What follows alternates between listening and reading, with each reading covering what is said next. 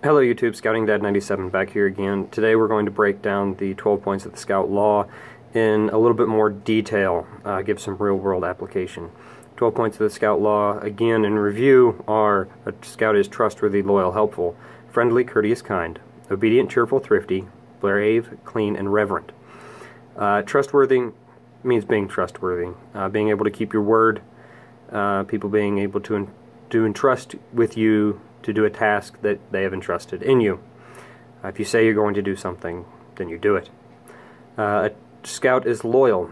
It includes loyalty to friends, family, school, community, the country, the pack.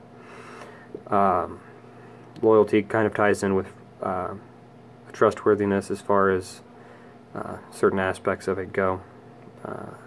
The Scout is helpful. I stress this one a lot more than others in most cases. Being helpful. The Scouts have a history of being helpful.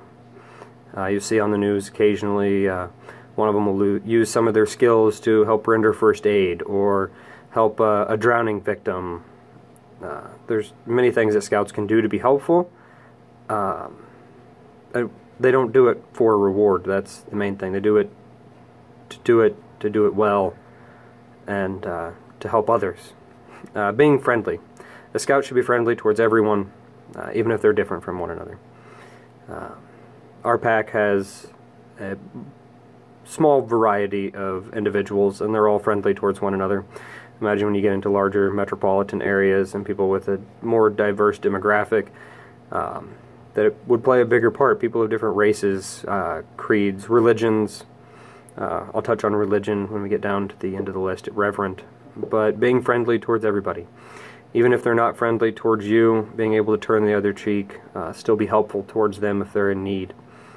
That's a big part of scouting. Being courteous, being polite to everyone. It also ties in with being friendly.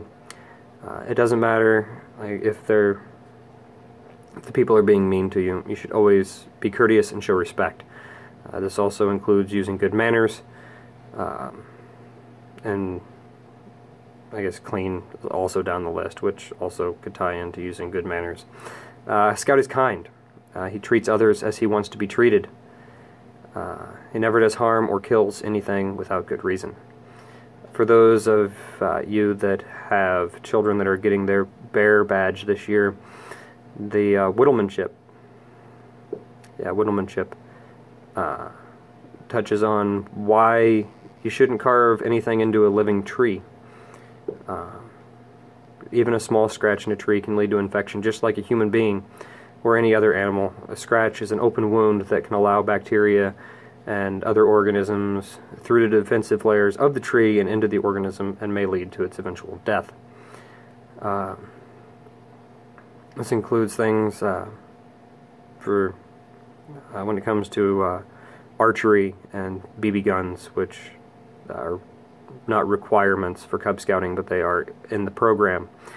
Not using them to injure or kill or hunt another animal. I'm not saying that this should not be done. It says without good reason. Right out of the manual. Without good reason. I do hunt.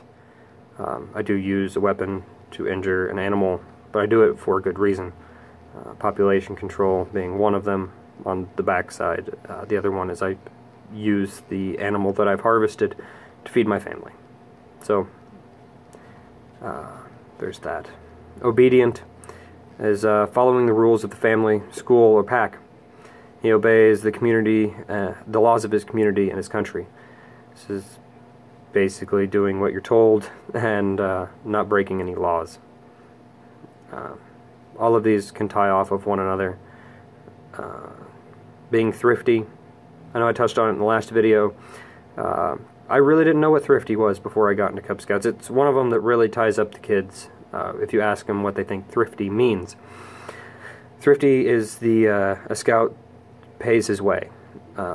He uses his time and his property and natural resources wisely.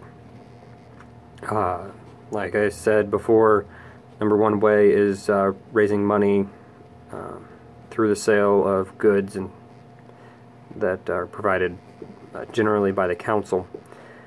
popcorn being one of them. My son this year, well, last year in 2016, sold $1,800 worth of popcorn, meat, and cheeses. This was enough to pay his way through every camp this year and buy some arts and crafts for everybody and some items for some of the experiments that I like to perform for the kids to get some science and mathematics into their learning and fun. This uses his time, property, and natural resources wisely. This means that we don't like to waste a lot. We like to renew, we like to reuse, and we like to recycle, repurpose.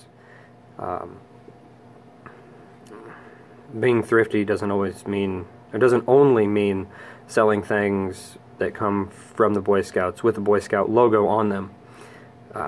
My son and I made birdhouses and sold them and gave the profit to the pack to use for purchases that we needed to make. We've also made whistles out of sticks that we picked up out of the yard. There's virtually anything you can do to help raise money for your pack and to put your kid through camp. There is a list on the Boy Scout website of acceptable means for collecting money. I'll put the link in the description bar. It's a whole nother video's worth of stuff to talk about. A scout is brave. A scout can face danger. If he's afraid, he stands up for what is right, even if others laugh at him.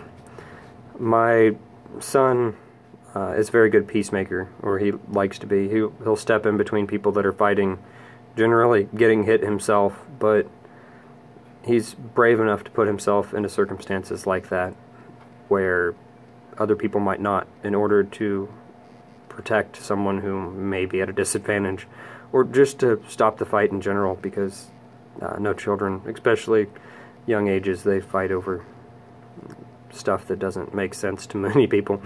But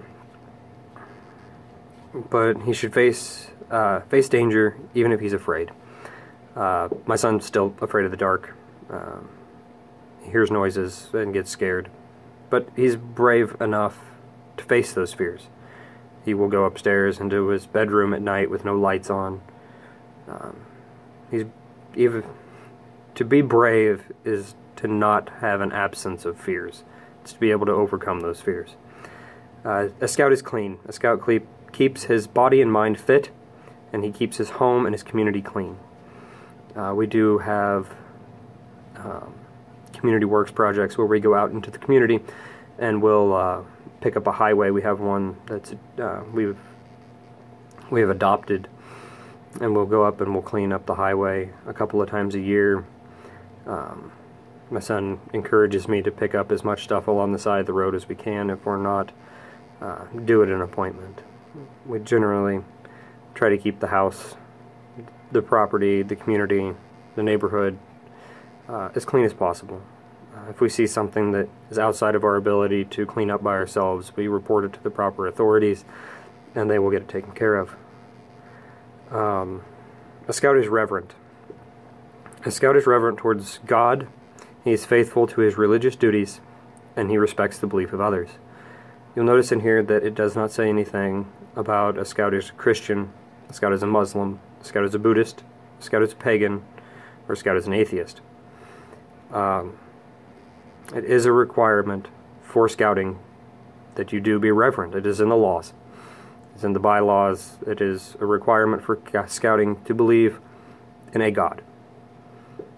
Now, it does not state which God, just that you have some kind of religious faith.